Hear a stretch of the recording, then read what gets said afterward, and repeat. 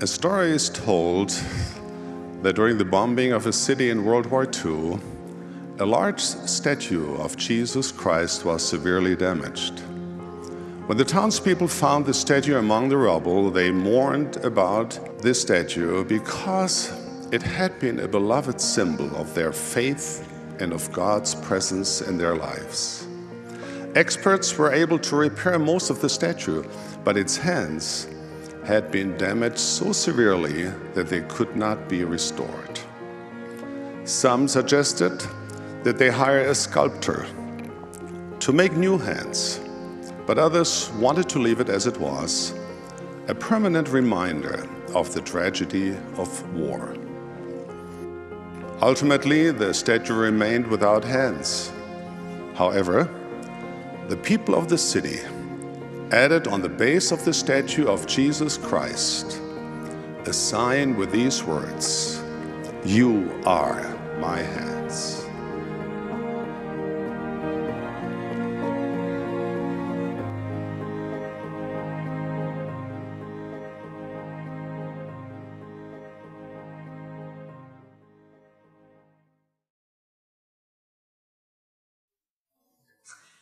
We are his hands.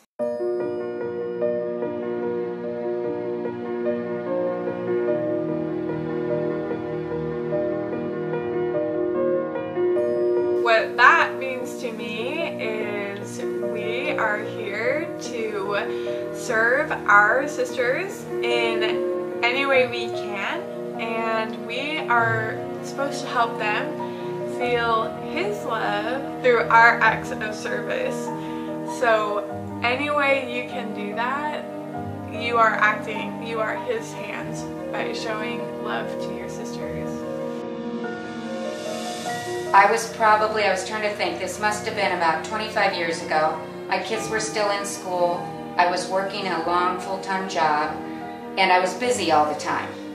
So then I got called to be in the Relief Society presidency, and I really thought, oh, great, you know, I'm a counselor in the Relief Society. The first thing she asked me to do was go with her out to visit some old lady I had never heard of, and she lived out off of 224 somewhere in an old trailer, not a mobile home, but a trailer. And she lived in that trailer, and her house had all these vines growing around it and everything, and we went in there, and she was the nicest old lady.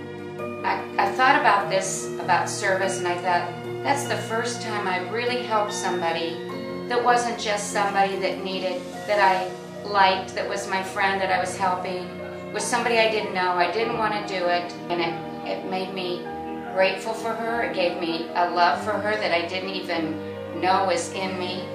And not that I've become a perfect person in doing service for others, but I always remember back that was like a turning point.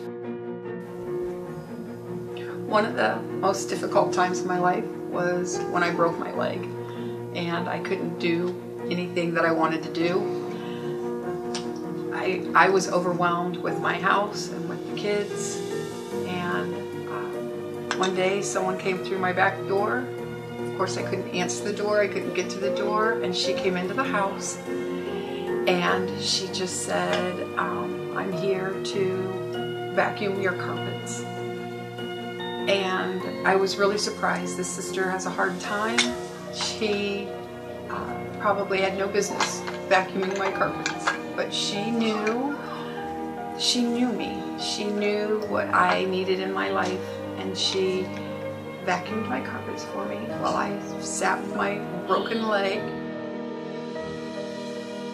What comes to mind is my daughter, who is, she has epilepsy, and seeing how others not knowing her, didn't understand her, treated her. And it taught me in my life that if we want to love somebody, we have to know them and know what they're going through. If we don't take the time to get to know them, then we don't know what they're struggling with.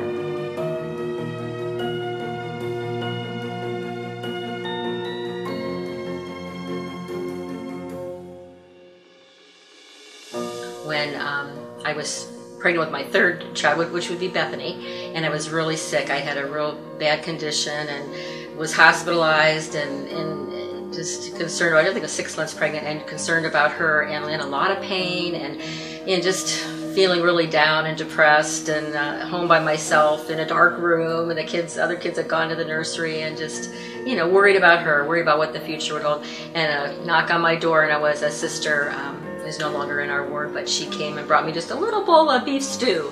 And you know, that little thing, it didn't stay long. She knew I didn't feel good, but just that little gift, kindness, compassion, just meant the world to me, made a big difference for me. And it's one example I would give of true, you know, compassion.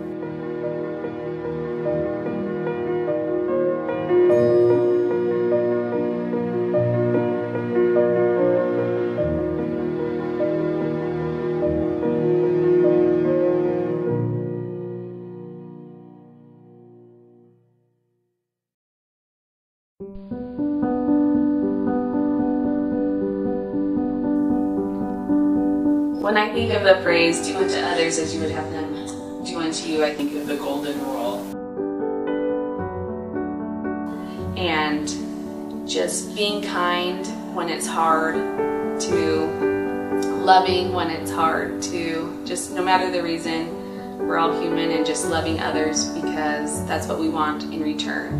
And I also think when I hear the word hope to have done unto me, I think that doesn't come with an expectation, because sometimes we think, well, I would have done this, but if we just hope that someone will do it, we won't get so frustrated when sometimes things don't go the way we wanted. Sometimes I don't recognize that other people need the same mercy that I am expecting, and sometimes I get wrapped up on what I am expecting. I'm expecting all of these things to be forgiven, and I'm expecting mercy. So shouldn't I give other people the same sort of break and be kinder to them as well, and extend the hand of forgiveness? So I had to get better with that the mercy is going to be extended by Jesus Christ to them also.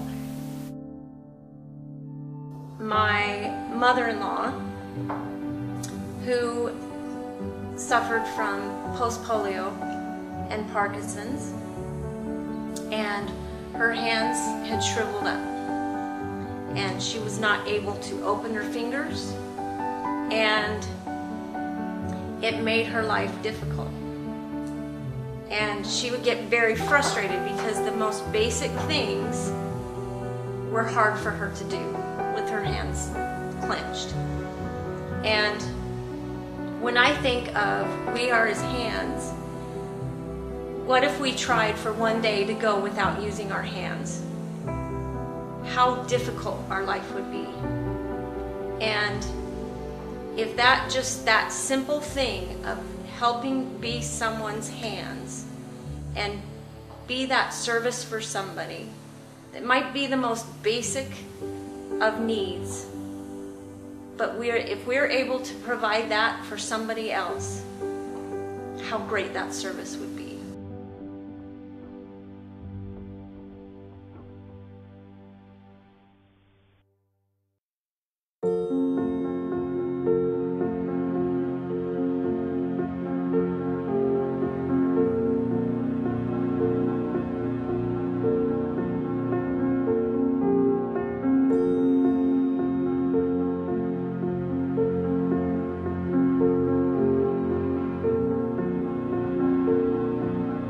I think about times when a sister has comforted me, I can't pinpoint specific people.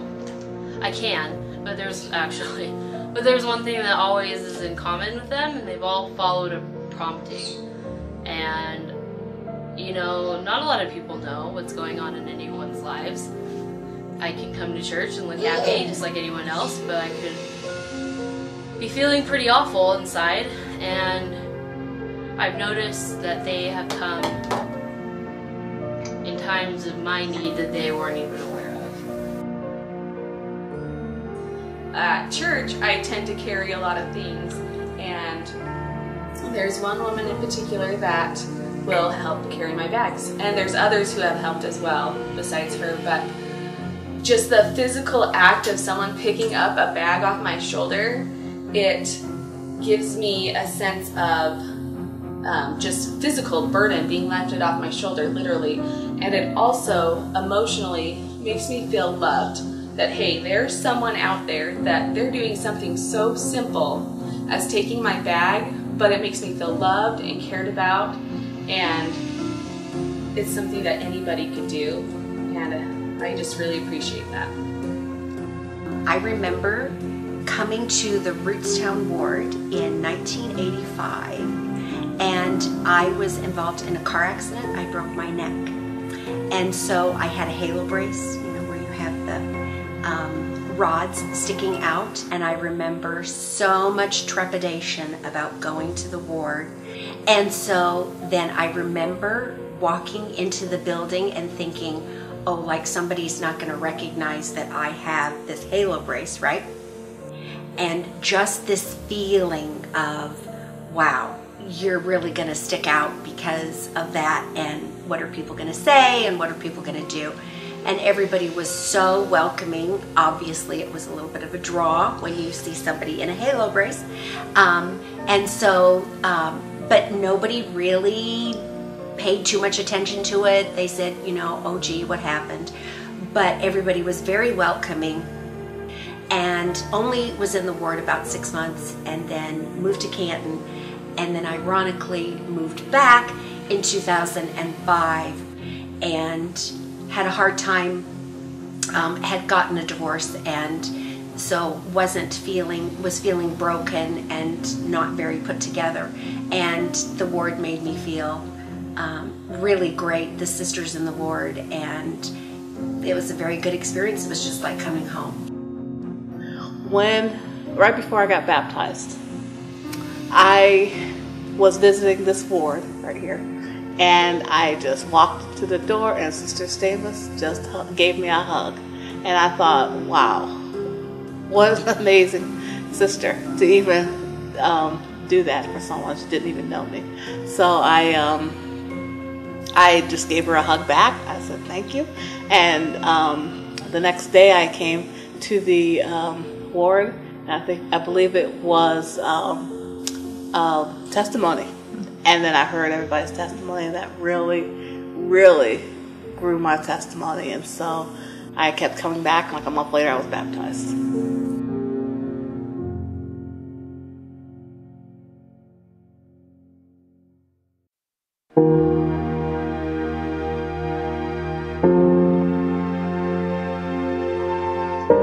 When I think about the phrase, "we are his hands," I take it a lot of ways. I mean, my first thought is that Heavenly Father has a lot of children.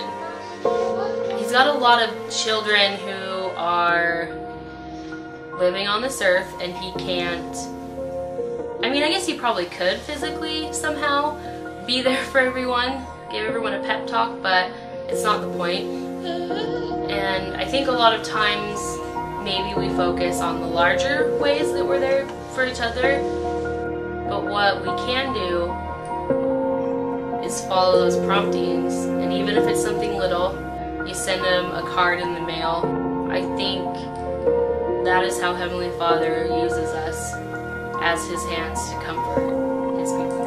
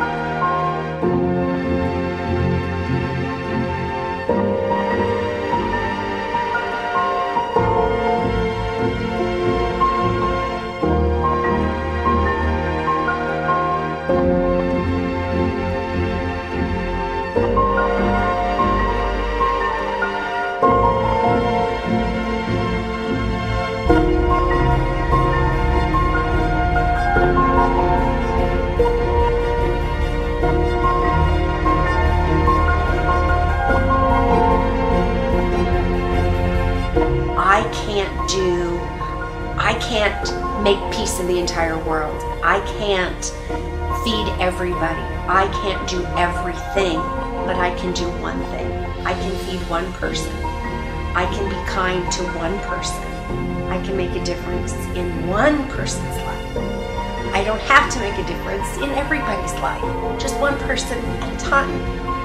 And it really touched me that it's my responsibility, it's all of our responsibilities, to reach out to at least one person and maybe make their life better.